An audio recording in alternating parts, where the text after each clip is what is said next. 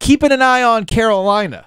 All right. So I know Duke State played last night. We'll talk about State here in a second. But Carolina is this team that's like in some and not in others. I know Joe Lunardi has them as the first team out. Where do you have the Tar Heels going into this game against the Devils?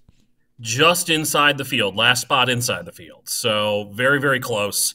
I think you could make a case either way. And the case is basically the same, right? Like you can look at them and say, well, they haven't messed up a whole lot, and they have the one high-end win that they just picked up the other day against Virginia. And then the other side of that is they only have the one high-end win. Mm-hmm. And so, I think that's a team that still has work to do here over the next week and a half or so, obviously with Duke coming in to the Dean Dome on Saturday and then also at the ACC Tournament. For sure, we can sit here and say that they're going to have to win at least one game in Greensboro to feel safe, no matter what, and quite possibly two. One of the things, Patrick, that people get confused about when we talk about teams on the bubble is they think, oh, well, we're going to compare North Carolina or NC State or Clemson to Kansas and their resume. Oh, we're going to compare them to Purdue or someone from one of the leaders from the Big Ten. No, you're compared to the other teams that are on the bubble.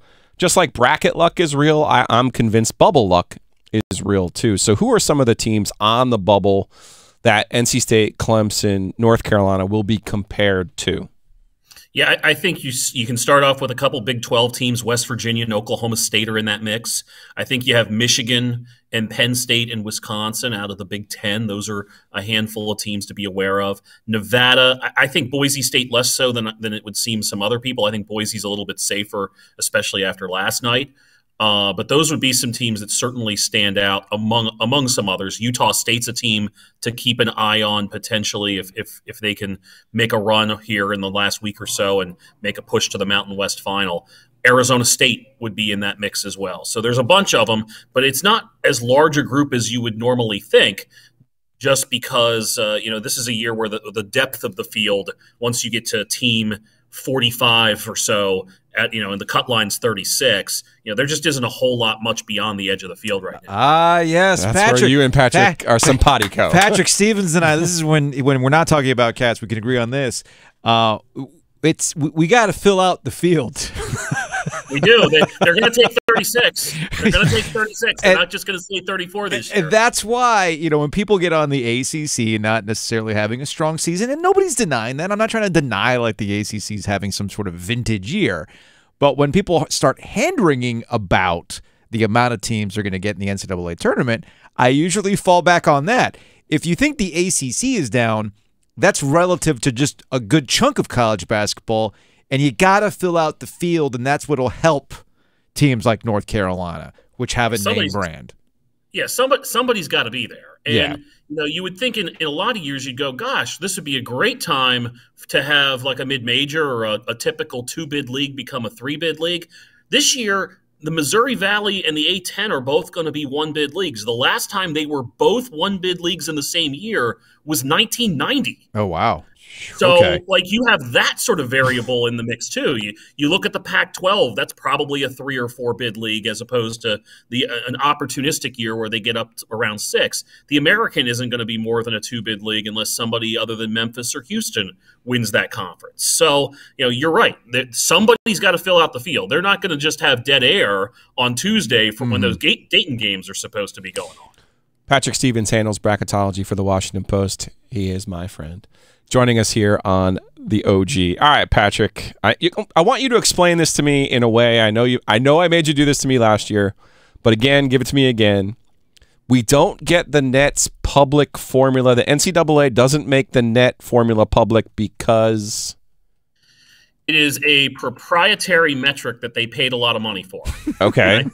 That's part of it. And the other part of it is that they made the RPI public, which, it obviously wasn't a very complex formula, and then everybody went and gamed it. Okay. And so if you don't know what the formula is exactly, you can't efficiently game it in terms of your scheduling, in terms of just the way that you decide to play, as opposed to if you do know that, maybe you're intentionally running up the score a little bit.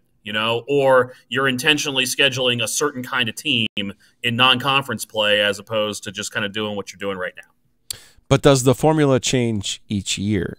Is it tweaked? That's a good question. I think it might be.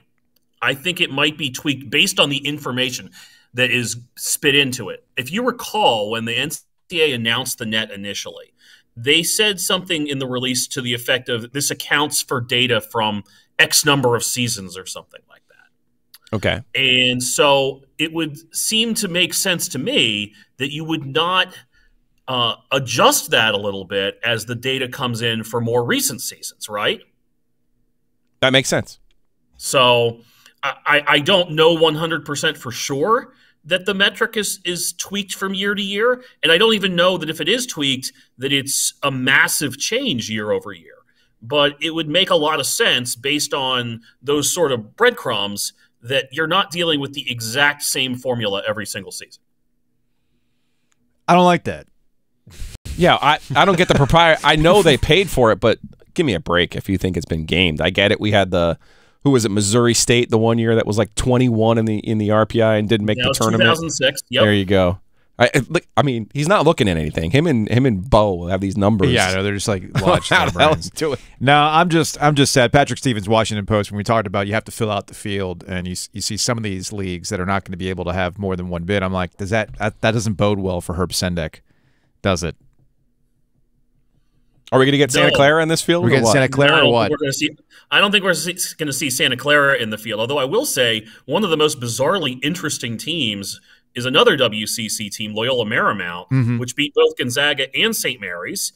And do I remember that they beat Wake Forest too back in November? They did, and they also have a scattering of ridiculous losses too. So they're Clemson. They're the Clemson of the West Coast. They are the Clemson of the West Coast. Got it. They are the Clemson of the West Coast. Makes total sense now.